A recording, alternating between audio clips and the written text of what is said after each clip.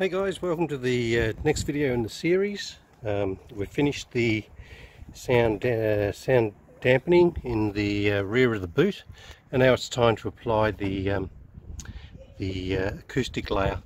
I'm going to be using a couple of different products here on the wheel wells and things like that. I'm going to use a mass loaded vinyl, the mass loaded vinyl light. That's going to go here on the top and sides of the wheel wells. Inside the body skin, I'm going to be using this 12mm acoustic liner, just a self-adhesive back foam. And in the floor plan itself, I'm going to be using a mass loaded vinyl, but a heavier version than this. So three different products. So I've already started, made a bit of a start on cutting out the wheel well liner. Now it's a perfect length to go from here and stretch across right into the right across the top of the wheel arch, but only one snag, and that is there's a lot of wiring on the other side which will need to be removed so we can get the whole piece in without cutting it. So let me just take you through what we need to do over here. So this is the area that I'm referring to. So once we get our once we get the liner into place over here like this, this piece will need to hang down in there, which means that we need to get rid of all of this wiring first. So the first thing I need to do is take out the rear driver's side door card. It's pretty simple. We basically just pull up this trim, use a trim tool. Let's get rid of that.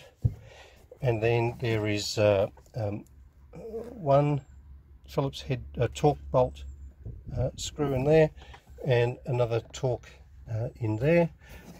When you pull those both out, then basically you can you can pull the whole door card out that side. Don't pull it too far because there's a few wires in the back that need to be disconnected. So I'm going to do that now and just come back to you and show you what we've got.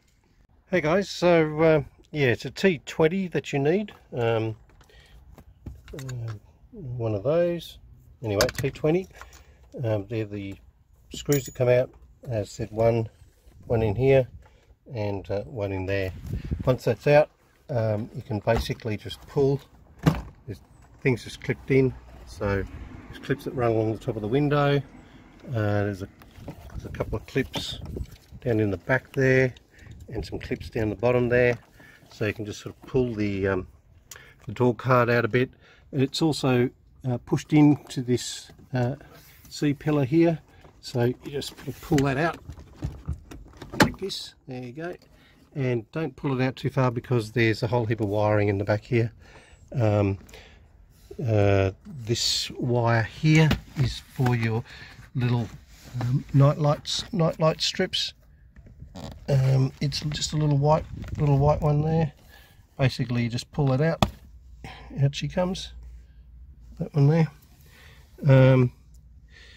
Then these ones here have a little clip that you push down and then just pull. Same again, push down and pull. And the third one, push down and okay, so that's going to be a little more difficult. Try again. Push down and pull. That's those three. Then you have your speaker wires. Now mine are going to be a little different because they're custom installs, so they're just going to just pull apart, and then you should be able to get your door card out. So I'm just going to do that and come right back. Alright, so this is the back of the door card. You've got some speaker wires in here, a little junction box, and this is the connector for your night light, your little fiber optic light that runs around the back here. We're going to see a lot more of this door card later because we're going to soundproof that all up. Anyway, just a quick look as to what's on the back of your door card. So back to the car, we'll have a look at that inside section after the door card's been removed. Okay, so this is the area here. So basically we have the seatbelt mechanism down the bottom here, where the seatbelt winds into. These are where the clips for the door cards go into. Another little junction box, not sure what that is. And here are the clips that attach to the top of the door card. More wiring that runs into the back of the car, and the clip for the side bolster that we showed you before, and of course the rear passenger seat belt retractor, that's what rolls into there. So we're going to have to pull up as much of this carpet and wiring to get most of that stuff out of the way, so that I can lay the mass loaded vinyl down across the top of that wheel well, which basically runs from there and down into here. So I'm going to get started on that, and I will come back and give you an update shortly. Okay, the next section in terms of getting this carpet out so we can get to the wheel well is we need to get this waterproof layer or liner removed first. So there is a stud here, another one behind the seat belt there, another one here along the top of the window, and one out towards the back over here.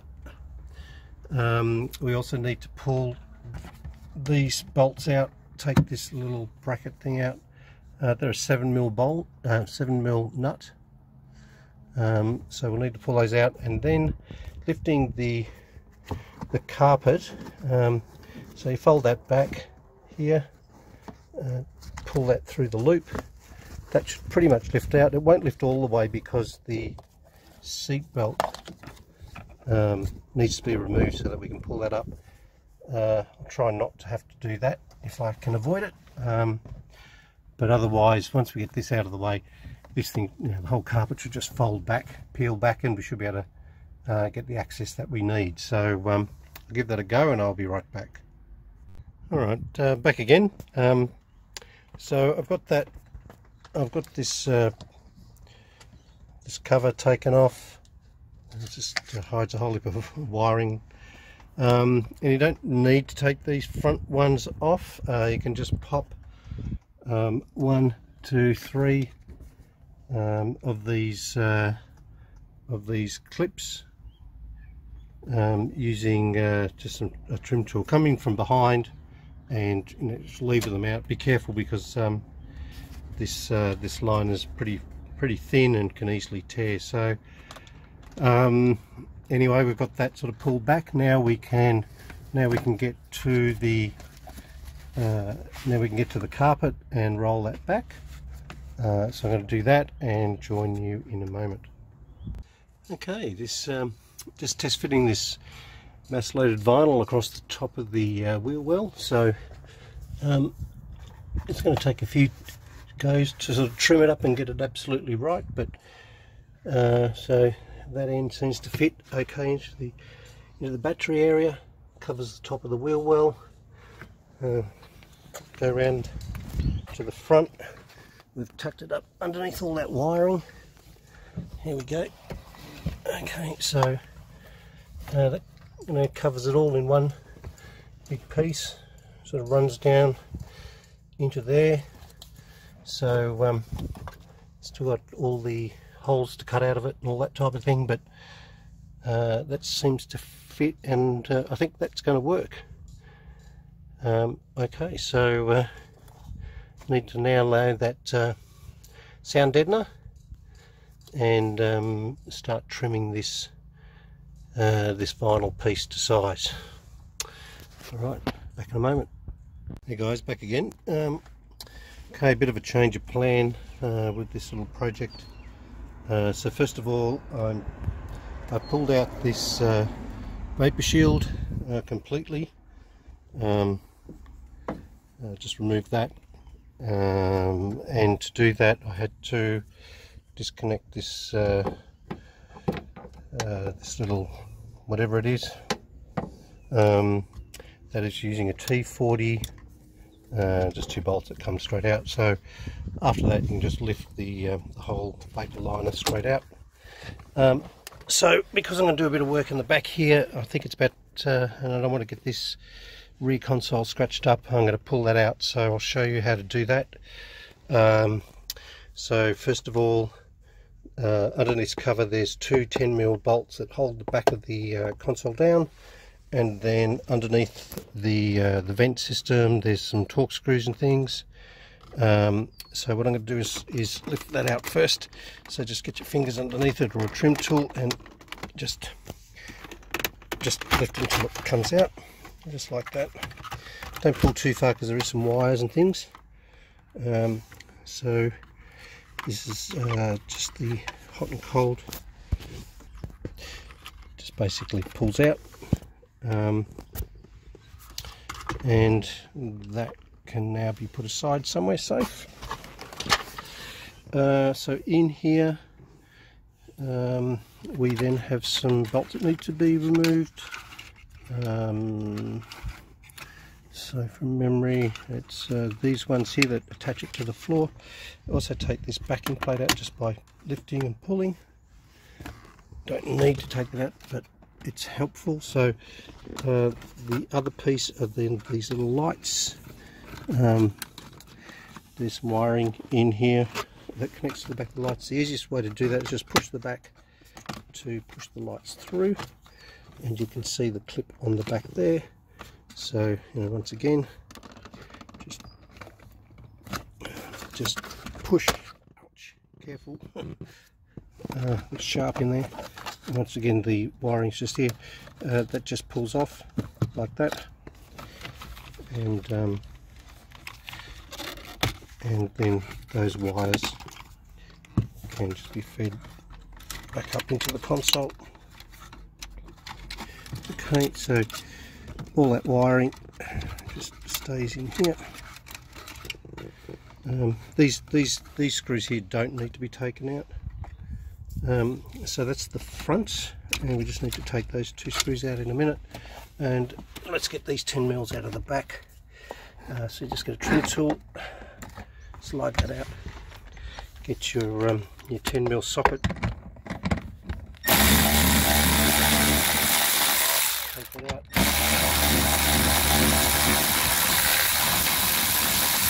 Take it all the way out.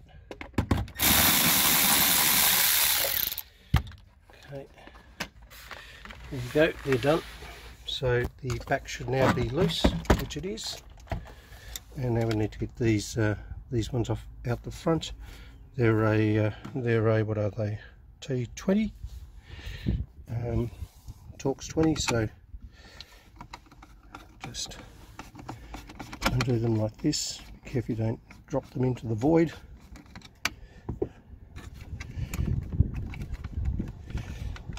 Okay, that's one, and then the second one.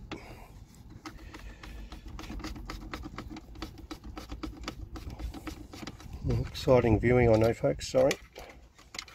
Okay, and then basically the whole console, I should just lift it out to the back and it should just slide out, and there you go, one console out of the car and a lot more room to work, and you won't end up scratching up your console while you're working in the back here. There you go. Hey guys, so back with another update. So pulled out the passenger side door card, and this wiring loom here, which is a little clip that you push in and that unclips. So that's all now pretty loose. I need to take that, get this seat belt out of the way. So it's a T50.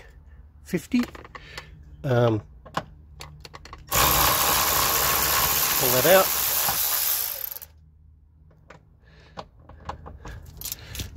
Close enough. Okay, and that's it. So that's the seatbelt bolt, and means the seatbelt can just retract in out of the way. That's good.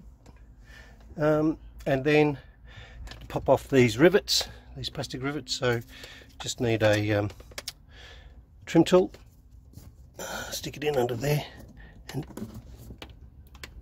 just pop it out. That's it. I've done the others, so it's basically all ready to fold back. So just we can fold that right back down now. So it's been behind the seat. And then this carpet behind the wiring, we should just about be able to fold that back as well, and it'll give us complete access to that both wheel wells. Alright, just before we sign off for the day, managed to pull out those carpet pieces. There's 3 of them, one on each side and the one in the middle. They basically, you know, once you've taken off those clips and things, they basically just pull out. So that's given us complete access to all the metal under the back seat. This with the rest of the main carpet from the main cabin joins, and those low pressure fuel pumps, these things here. So that's about it for the day. I'll join you tomorrow for the next stage in the project. See you then.